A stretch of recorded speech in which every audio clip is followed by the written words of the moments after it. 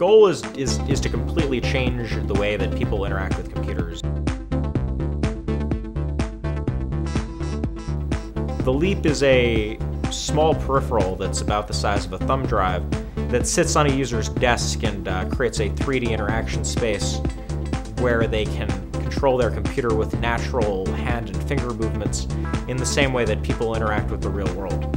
In any scenario, there's always this wall between you and the sort of digital world you're working with. The main problem was the distance between will and response.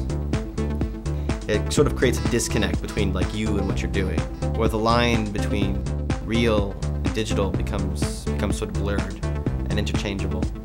And what's exciting about the Leap is that it's the first step towards breaking that barrier down. And we've always had a very singular focus, which is building the world's most accurate motion sensing technology and using that to enable the first user interface for computers where people can use their fingers in the same way that we interact with real world and real objects to interact with computers. No technology to date has had that accuracy, but we do.